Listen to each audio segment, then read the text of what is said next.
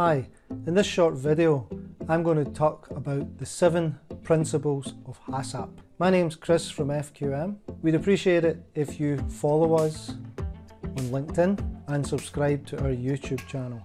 So when we talk about HACCP, it's important because it prioritises and controls potential hazards in the full food production life cycle. This is including all items and steps related to the actual raw material, the packaging, the labelling, the storage, the distribution processes, and by controlling the risks such as microbiological, chemical and physical contaminants, the industry can better assure our consumers that we're doing all we can to ensure safe, good science is used and technology all the way through the supply chain. So HACCP, Hazard Analysis Critical Control Points. So when we refer to the 7 principles, principle number 1, conduct a hazard analysis.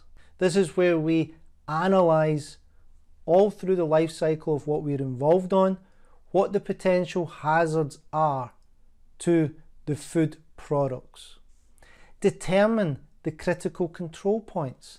This is where we establish where we may have some prerequisites which are under control as part of the hazard analysis, but we identify the critical hazards that can really bring about risk within our business.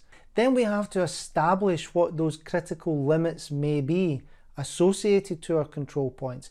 These may be related to temperature or time, or in terms of the products and chemicals that we may be using within our activity. They may also be in terms of limits associated to segregation related to allergens, for example. We must establish monitoring procedures. So how will we put these critical limits under control as part of our critical control points? And of course, we must establish corrective actions. So those corrective actions may simply be actions that we take because we've identified greater weaknesses when we conduct our hazard analysis. They may also be corrective actions that we put in place because there may be deviations occur within our business during normal business activities. Or of course, they could be activities that occur outside of normal business operations, maintenance activities, shutdowns that we may have once a year. And then of course we must think about the corrective actions that we have to put in place because a deviation has been identified. And then of course we have to have verification procedures. So what is it we are going to do to verify the hazard analysis that we've looked at, what the critical control points are, what those critical limits are, and of course the verification of the actions we've taken. Finally, the 7th point, documentation and records are critical.